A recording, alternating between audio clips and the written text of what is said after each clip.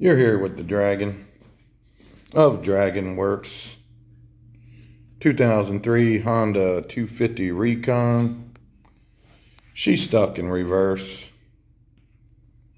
And no, it's not electric shift. I wish it was, because that's usually where the problem is. This is a manual shift. They already stripped out the inside of the shifter trying to jam it, make it work. So we got to get one of those. Mainly I have to remove this rear cover off of the engine to see if something's wrong with the mechanism in there. I think they bend or whatnot. We're hoping that's where it's at. If not, I got to split the cases and tear it apart because the transmission's in the bottom of the engine. But either way, I'm going to have to pull the engine out of there. This is a shaft drive. This engine kind of sits sideways, basically. It's a shaft drive unit. So you can see right there's the boot and there's a shaft going through.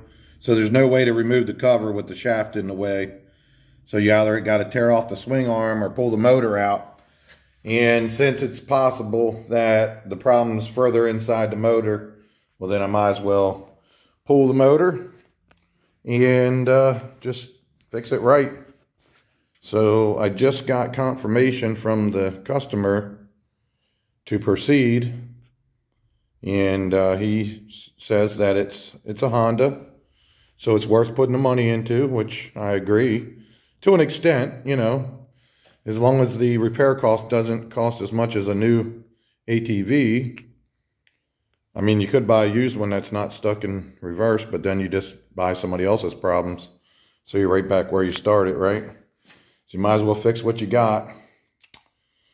Well, guys, I appreciate you following along. Like and subscribe, tell your friends, share, do all that good stuff. And I appreciate you following along. Stay tuned for part 2. Thanks and peace out.